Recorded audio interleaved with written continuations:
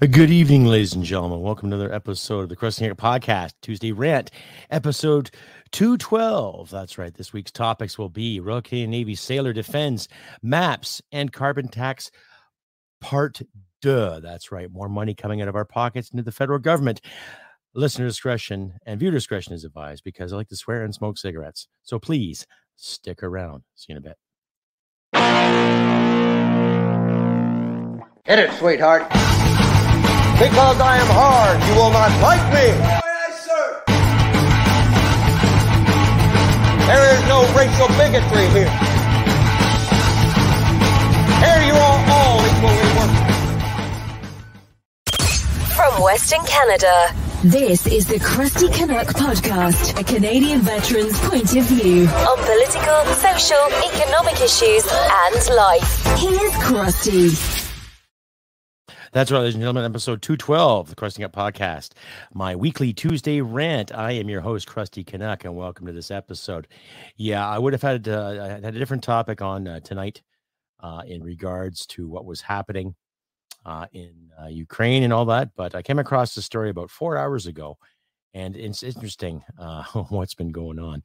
Let's just say it's kind of angered me and enraged me because it involves a member of the Canadian Forces. To my American listeners and British listeners out there, we have a Navy, we have an Air Force, we have an Army, and basically our military received its royal connotations again a few years back. We have a Navy, so we call it the Royal Canadian Navy. Anyhow, I came across the story from Tamara Ugolini from Rebel News and what she come across. And I'm trying to say this without getting angry, ladies and gentlemen, because it's kind of disgusting. So I'll say something positive before I present to you this story that Rebel came across. If you like and hear what you see, please click like and subscribe. Share this podcast all around your social media platform. And if you feel like donating, please donate if you can. The links will be in the description for you too. And I'll leave links to this story in my description so you guys can follow along at a later time if you decide, or share it with your friends, all that good stuff. And if you like the podcast, please consider joining my podcast on Podbean, Rumble, Spotify, Amazon, Grow Radio UK, and Player FM 2. I'm trying to get on my Deezer as well. I download Deezer from some of my music, and when I'm taking long trips and when I'm working and what have you. So I'm going to try to put my podcast on Deezer as well. So look for Crusty Canuck on Deezer too. Anyway, carrying on with this episode 212 of the Tuesday Rant. A Royal Canadian Navy Sailor defends M.A.P.S and carbon tax part 2. Now, M.A.P.S, for those people who don't know what M.A.P.S is basically a polite way of saying you're a pedophile. Minor attracted persons. And what I'm going to do is I'm going to play the video from Miss Ugolini from Rebel News. Hats off to those individuals there. Round of applause. Rebel Media and independent media outlets alike. And when I heard this this afternoon, I was, wow, just the buffoonery and the idiocy that goes into some of these people talking about this topic. Now, right now, I really don't give a shit about the censors or the shadow banning, what have you. This is my opinion towards pedophiles.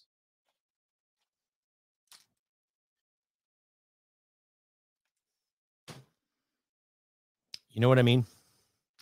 And I don't care if you're male or female, or if you identify as whatever. Leave kids alone. It's that simple. Okay? And what angers me the most about this story is that this individual is a master seaman, meaning that she has some rank. She's been in more than 4 to 5 years, has some authority, has people working under her. And she is promoting this garbage. This video is about 7 minutes long. So what I'll do is I'll stop and start in between, and I'll let you guys I'll let you guys decide there. I'm not happy with this individual. So you, my wonderful audience, please, at your own discretion, you decide exactly what we should do with this individual. So just bear with me here, folks. Cue up the sound here. Military members are supposed to be the most upstanding citizens, the ultimate country servers and protectors, which is why you will never believe what this supposedly esteemed naval member had to say about pedophilia. Tamara Ugolini here with Rebel News to bring you a now deleted post by a Canadian Navy member who goes by the name of Navy Jessica on social media. Many of you have been sounding the alarm on the increasingly fetishized and sexual deviancy seen in pride celebrations, from the never-ending alphabet of inclusivity to forcing the whole of society to engage in and validate gender dysphoria as some sort of virtuous identity fact, instead of the theorized ideologue that it is. Many have been saying that all of this is a slippery slope to an all-encompassing obsession with deviancy, paving the way for validated pedophilia under the term M.A.P.S, that is, minor attracted person. And apparently, Canada's very own naval member, Jessica, wanted to chime in on the pride festivities seen throughout the month of June, including obscure perversion, and posted the following comments on her social media. Pride is for everyone, and every sexuality is valid, and every experience is valid. M.A.P. rights are human rights, and M.A.P. is a legit. Okay, now you look at this. Pride is for everyone, and every sexuality is valid, and every experience is valid. M.A.P. rights are human rights, and M.A.P. is a legitimate part of the queer community and culture. So basically, you're saying that it's acceptable in the culture. Okay, Master Seaman. Is it acceptable to harm a child? Is it acceptable to coach and convince and manipulate a situation in the name of identity? Fucking sickos. Legitimate part of the queer community and culture. At least one commenter pushed back on this disgusting comment by saying, no, minors cannot consent. Those who are older have significant power over minors. It is not a consensual or equal relationship. But Navy Jessica responds further, reinforcing her position as valid. The UN 8 March Principles for Human Rights states, sexual conduct. Okay, firstly, what the hell does the UN got to do with it there, Master Seaman? You don't work for the UN, you work for Canada. Okay? Holy shit. Conduct involving persons below the domestically prescribed minimum age of consent to sex may be consensual in fact, if not in law. The Geneva-based International Commission of Jurists wrote in March with an assist from UNAIDS and the Office of the United Nations Commissioner for Human Rights. This particular statement received a lot of backlash on social media, with some saying that the UN was essentially calling for the decriminalization of sex between minors and adults, prompting the UN to issue clarification where they state, in the application of law, it is recognized that criminal sanctions are not appropriate against adolescents of similar ages for consensual, non-exploitive sexual activity. The UN is resolute in fighting the sexual exploitation of children, upholds that sexual exploitation and abuse of children is a crime, and supports countries to protect children. So even Jessica misrepresented what they were saying as some sort of confirmation that this disgusting perversion is somehow legitimate. She says people can't choose who they are attracted to, and if the adult approaches the child and the child says yes, then they are both consenting. Other commenters push back, asking Silva, and this is unimaginable, so I'm sorry in advance, but asking her if she would have sex with a 10-year-old and if they said yes. And another telling her about a little thing called self-control, while reminding everyone about the textbook definition of pedophile. Jessica responds with a book that she has read, A Long Dark Shadow by Alan Walker. It teaches you that it's not about self-control. People don't choose to be attracted to minors, and it explains why pedophile is a derogatory term. A Long Dark Shadow, Minor Attracted People and Their Pursuit of Dignity, was written by a now resigned university professor who claims that this work has been mischaracterized partly on the basis of their trans identity. It would appear that the book attempts to destigmatize pedophilia by prioritizing the feelings of deviant, disturbed, perverted adults over the protection of innocent children. Lo and behold, some of the comments of this book review on Goodreads.com says this is part of an ongoing agenda to normalize pedophilia. Now we were able to link the identity of Navy Jessica back to this person, M.S. Okay, there she is, ladies and gentlemen. Master Seaman Jessica Silva, shipborne air controller, SAC, HMCS Vancouver, has achieved a feat very few have, reaching her 1,000th hour as a SAC on 22 July during RIMPAC 2022. So last year when our Navy was actually mobile. Master Seaman Silva is the second sailor on the West Coast to reach this huge number and the first sonar ops SAC to do so. Well done. Well done, Master Seaman. Now, I'm not Navy, okay? I'm ex-infantry. And if I had a Master Seaman or a Master Corporal under my command, and I found out you're peddling that shit, bye-bye. And I'm not going to say anything terrible, derogatory, but it's not going to work out to your favor. I would guarantee it. Anyway, I digress. Carry on here. That stands for Master Seaman Jessica Silva.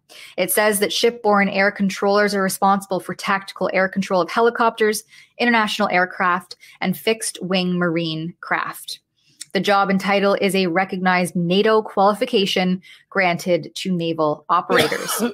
Jessica Silva's LinkedIn has since been removed. How convenient. Since we know that soldiers could not partake in any freedom-oriented initiatives throughout the COVID hysteria, whether it be speaking out against the government-sanctioned COVID-19 vaccine mandates or advocating against knee-jerk public health restrictions without facing chain-of-command repercussions. So even when you see that too, how the military is also cut a lot of soldiers, and there's also a lawsuit going on now too. There's about 300 plus soldiers that are going to be suing the military what the hell is it called? It's not a class action lawsuit.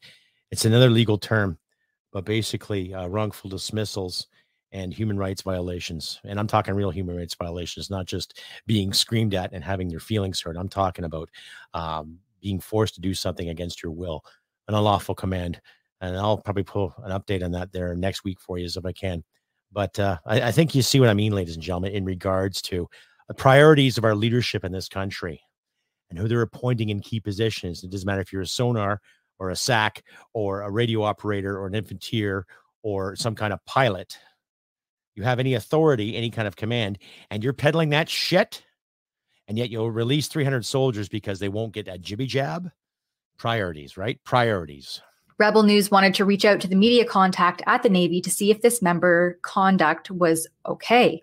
We asked, does the Navy have a policy pertaining to pedophilia and member conduct? If so, how does the military address active military members that promote or otherwise engage in pedophilic normalization? Media Relations responded with the following: harmful and inappropriate conduct, be it through words or actions, is completely incompatible with the values and culture of the Royal Canadian Navy. The chain of command will not hesitate to act and, if necessary, remove from our ranks those who are unwilling to conduct themselves professionally. The Royal Canadian Navy has an obligation to ensure an ethical, respectful, professional environment for all of its members and reflect that commitment in our interactions with those outside the RCN, the Royal Canadian Navy. Operationally, our continued success depends on an unwavering trust and cohesion among members based on strong morals and integrity, regardless of circumstance, ethnicity, gender, background, or persuasion. There will be an investigation into this matter.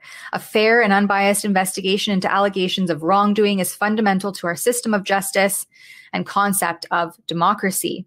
While we understand the public's interest in the matter, we must always ensure the integrity of any investigation protects the complainants and safeguards due process. Although we did not name the individual directly to the media relations line, it appears that they are already aware of this situation. But will Jessica Silva be able to hide these perverted comments behind some sort of arbitrary gender orientation designation under the gender inclusivity policies of the Canadian Armed Forces, as the force increasingly struggles to recruit members, a move that has compromised operational readiness, leaving Canada's military short on trained, effective members. For Rebel News, I'm Tamara Ugolini. Yeah, thanks, Rebel News, for that great story. Thank you, Miss Tamara Ugolini, for that story too. Now, I know a couple of people that were kicked out of the service because of their stance on the jibby jabs and their stance on the whole mandates in regards to hurting people like cattle. And yet you've got a piece of shit like that Master Seaman sitting there explaining this garbage to people. Now, I will reiterate, ladies and gentlemen, I do not care what your sexuality is.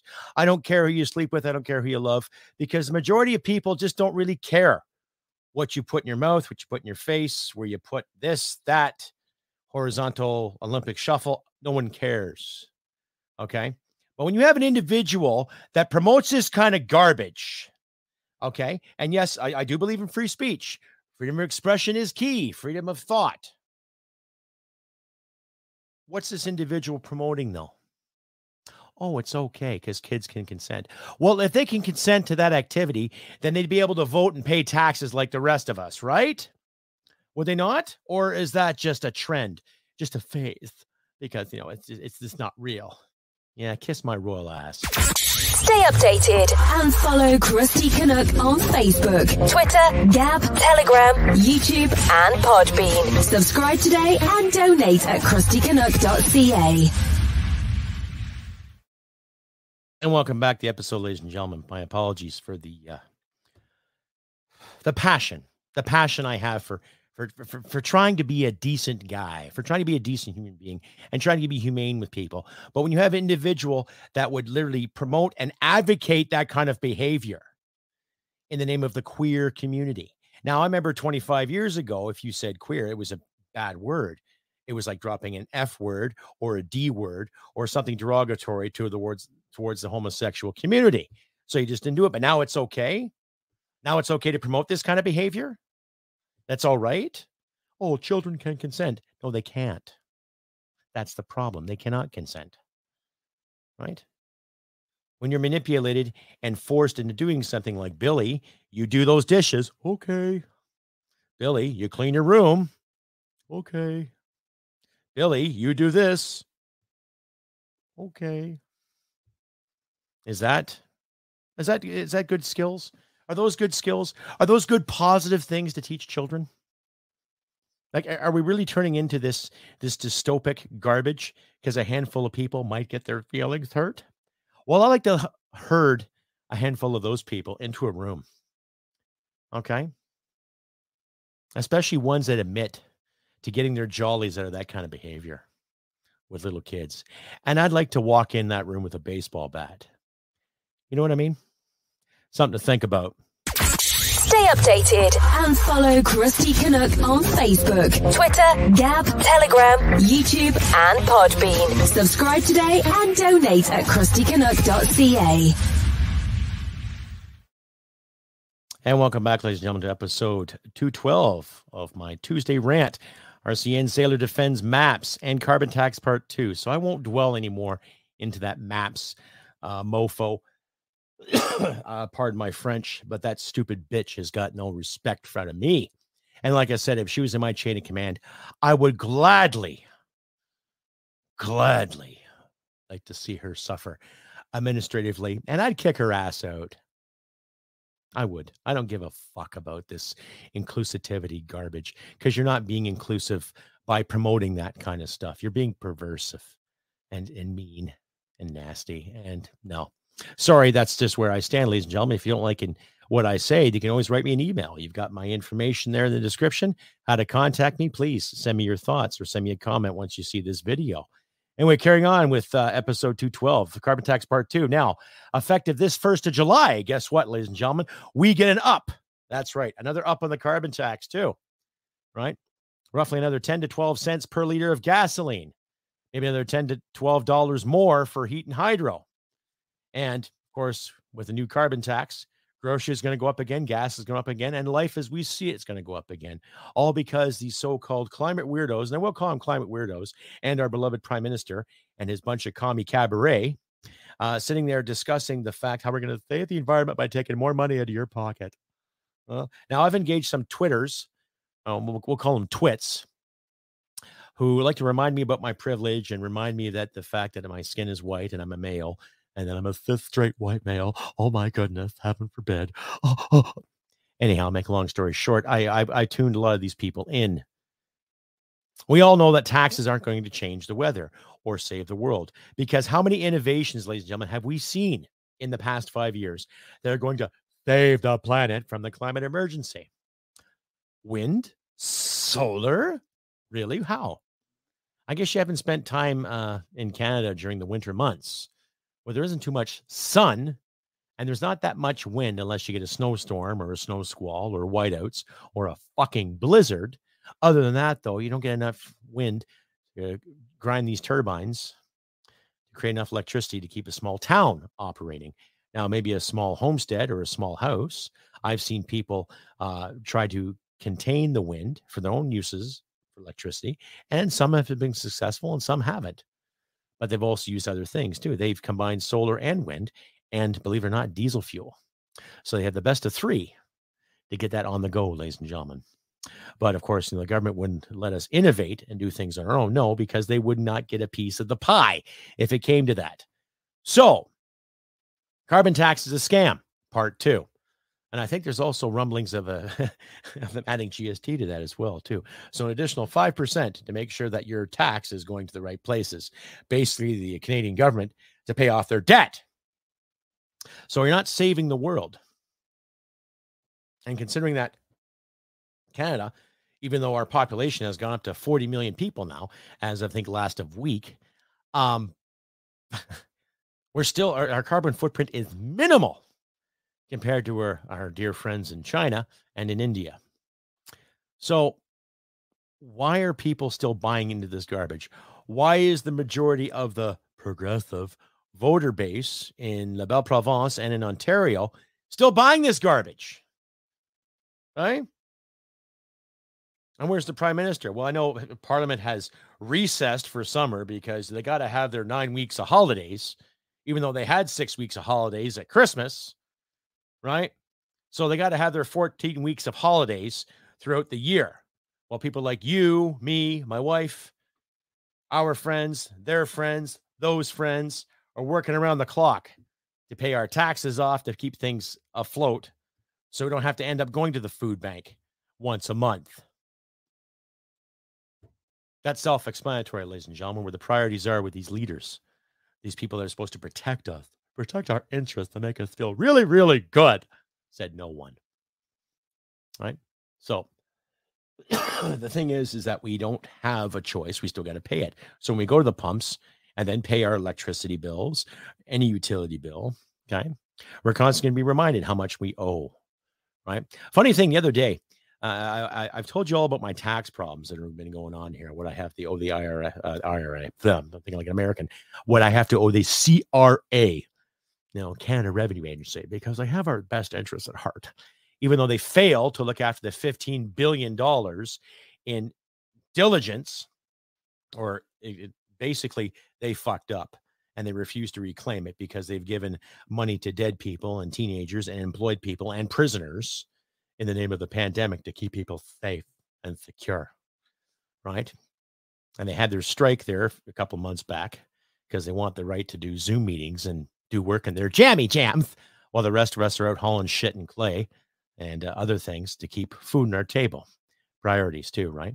So they refuse to look into the $15 billion of derelict payments, $15 billion, correction, in derelict payments, and they refuse to do their part. And yet up the ante again when it comes to carbon taxes. So I got to spend another $10 maybe on gas, maybe another $6 because our province here, they're cutting away their share of the provincial tax. So in a way, you're getting a favor, but needless to say, I'm thinking of the rest of the country too. I'm thinking about my family and friends back in Ontario that are getting up the chuff for the sake of the climate emergency, right?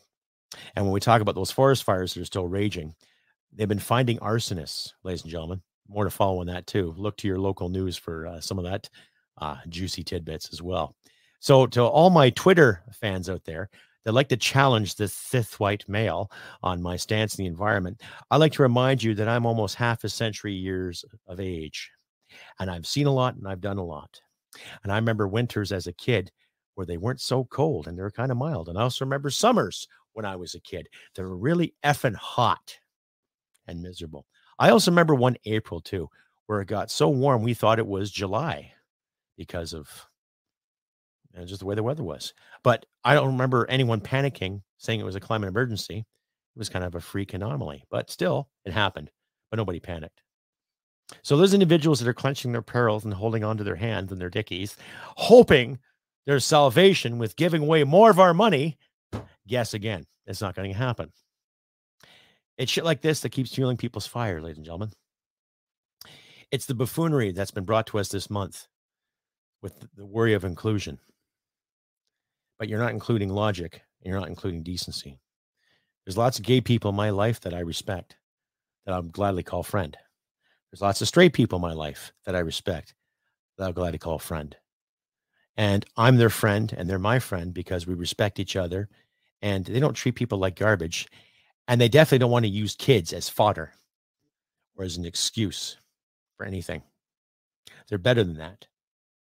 I highly suggest my audience out there, and my wonderful audience, all you wonderful people, start using people as people. Start treating people like people. I don't mean use people. Sorry. I'm just so fucking fed up with this garbage. Start treating people like people. Leave kids alone. Let them grow. I've said this before. If little Billy hits puberty and he looks at his friend Scotty in a different light, well, I guess we got news for Billy and Scotty. Or if Billy hits puberty and he's looking at Sarah in a different light, and we got news for Billy and Sarah. Let kids be. Do not try to justify buffoonery, and do not try to justify and validate a crime. Because there's also people in my life that were hurt as children by people they trusted. One was done by a step-parent. The other one was done by a teacher. Go figure. Something to think about, ladies and gentlemen. And I highly encourage the people who have suffered through that trauma, get out there and tell these individuals where to go and what not to do with these kids. Start treating kids like kids. Let them explore things on their terms. Let them discover things on their terms, not yours or what you think is best there, Mr. State or Mr. Teachers Union or Miss or however you identify. Right? Because this stuff, these little steps that are taking, will take another foot, will take another inch. You're going to get a backlash, and it's not going to be pretty. There's going to be some parent or guardian out there who's going to have enough of this garbage. And then what? I hate to say it, but the outcome will more or less be a violent one. And can't sit there and say I didn't tell you so. Anyway, ladies and gentlemen, I've been Crusty Canuck on this beautiful Tuesday, 27th of June, 2023. Regardless of my innuendos and what I've been saying in this episode, I wish nothing but good things for all of you out there. And I'll say again, if you like and hear what you see, please click like, subscribe, share this content all over your social media platform, all over YouTube, all over Rumble. And once again, thank you to my new Rumblers. I've got a few more subscribers out there. You guys are awesome. Thank you. Keep sharing my content in Rumble too. And if you'd like to donate, ladies and gentlemen, please consider donating. I could use the extra funds. Links on how to and where to donate will be in my description. Give what you can. I'm not going to sit and demand cash all the time, but every little bit helps too, ladies and gentlemen, if you can. And I appreciate your patronage deeply. And a special shout out there too to the people at Northern Perspective. They got a live stream coming up. I'll leave links to their podcast or their video series on YouTube. Great couple out of Ontario, good people, and just very, very realistic. We disagree on certain values, but they're more conservative. I'm more libertarian, but we see eye to eye when it comes to common sense and politics in this great country we call Canada. Anyway, ladies and gentlemen, like I said, I have been Crusty Canuck on this beautiful 27th of June, 2023. Hold on for dear life come this Saturday when the carbon tax goes up again. So if you have the chance, go get some extra gasoline, put a few extra bucks aside for the next utility bill month. Ours comes, I think, on the 20th. So I'll put a few more bucks aside again to pay that thing. But do what you can, help each other out. Weather is nice, so spend some time outside with your family and friends. Get out and breathe. Do what you can. And do what you can to help each other out in these trying times. And like I always say, ladies and gentlemen, humanity and merit wins the day. Take care, and I'll probably see you next week. Bye for now. Hit it, sweetheart. Because I am hard, you will not like me. Yes, sir. There is no racial bigotry here. Here you are all equally worthless. This has been another episode of the Crusty Canuck podcast. Stay sane and thank you for listening. From Western Canada, this is the Crusty Canuck podcast. Well, smack my ass and call me Judy.